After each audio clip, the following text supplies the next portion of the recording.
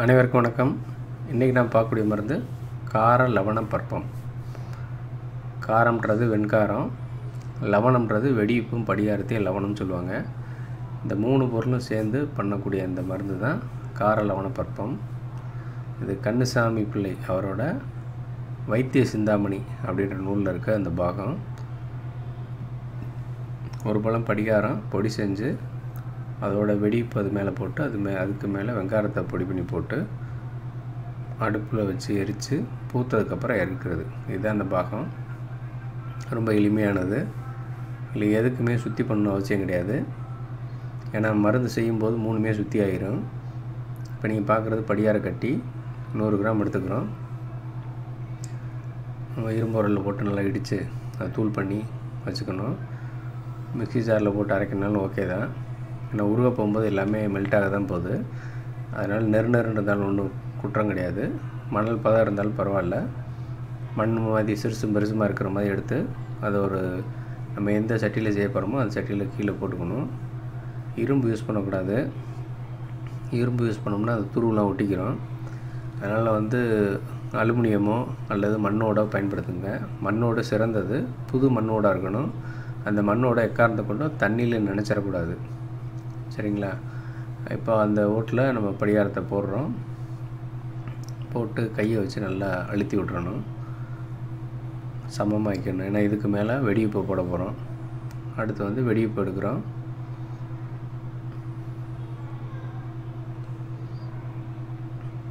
வெடிப்பு 100 கிராமு. அந்த 100 கிராம் வெடிப்பை இதே மாதிரி இடிக்கிறோம்.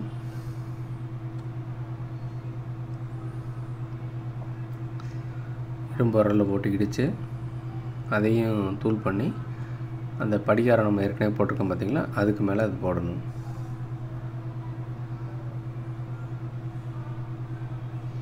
இப்போ படிகாரம் கீழே வெண்மையாக இருக்குது. அந்த வெடிப்பு இடித்தது கொஞ்சம் பழுப்பு நிறத்தில் இருக்குது. இதை போட்டுடுறோம்.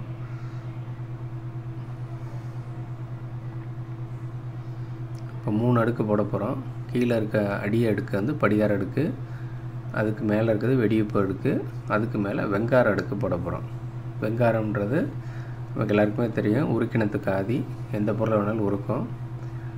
அந்த உருக்கு முகத்தில் அதை பழுக்க இருக்கும்போது வெங்காரம் போட்டால் சீக்கிரம் உருகிறோம். அதனால் இதுக்கு உருக்கினத்துக்கு ஆதின்னு பேர்.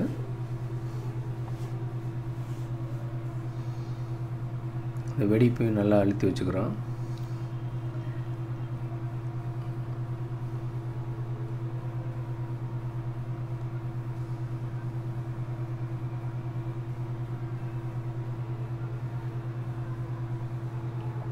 இப்போ நீங்கள் பார்க்குறது பொரிக்காத வெங்காரம். அந்த வெங்காரத்துக்கு இதேமாதிரி உரலில் போட்டு இடிச்சுக்கணும். இடித்து அதையும் இதுக்கு மேலே நல்லா தூவி விட்டுறோம். தூவி விட்டு அடுப்பை வச்சு எரிக்கிறோம். கொஞ்சம் சூடு உண்டாக ஆரம்பித்ததும் ஓரம் ஃபுல்லாக உருக ஆரம்பிச்சிடும்.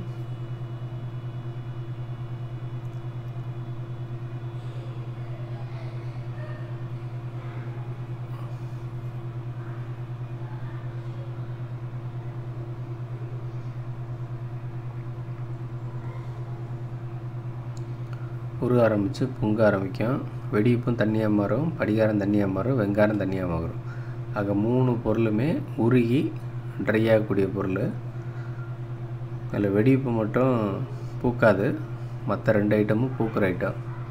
ஓரத்தில் எங்கே நெருப்பு இருக்கோ அந்த இடத்துல நல்லா உருகி வருது. இது கொஞ்சம் நேரத்தில் பபுள்ஸாக நார்மல் ஆயிரும்.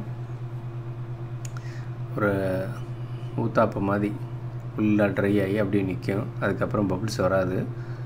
அந்த சமயம் நம்ம மருந்து முடிஞ்சிருச்சு அப்படின்னு நினச்சி எடுத்துக்கணும்.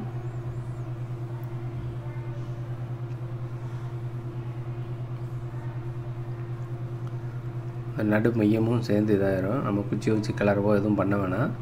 இந்த அடுப்பு எரிக்கும்போது சிறுதியாக எரிக்கணும். ஃபாஸ்ட்டாலாம் பண்ணக்கூடாது. மருந்தை சிறுதியாக எரிச்சிங்கன்னா அது கொஞ்சம் கொஞ்சமாக உங்களுக்கு மருந்தாகி அதை உருகி ஃபுல்லாக இந்த பபுள்ஸ் இல்லாத மாதிரி, அதாவது உள்ள நீர்த்தன்மை இல்லாமல் ட்ரையாக கடல் வர மாதிரி மாறிடும். அதுதான் சரியான பதம். அந்த சமயத்தில் நம்ம எடுத்து வச்சுக்கிறோம். அப்போ எடுத்து வச்சதை நம்ம உரலில் போட்டு மறுபடியும் அரைக்கணும். அரைச்சி மிக்ஸி ஜாரில் போடணும். மிக்ஸி ஜாரில் போட்டு அரைச்சி 100ஆம் நம்பர் சலிச்சு எடுத்து வச்சுக்கணும். ஒரு வேளைக்கு அரை விராகநடையிலேருந்து 3/4 விராகநடை. விராகநடை 3.5 கிராமு, அரைன்னும் போது ஒரு 1.5 கிராம்லேருந்து 2 கிராம் வரைக்கும் சாப்பிட்லாம். அப்படி இளநீரில் போட்டு காலையில் சாப்பிட்டு வந்தாங்கன்னா உடம்புல எந்த பாகத்தில் வீக்கம் இருந்தாலும் வீக்கம் வடிஞ்சு சுவாப நிலைக்கு வரும். இதுதான் அந்த மருந்து செய்முறை.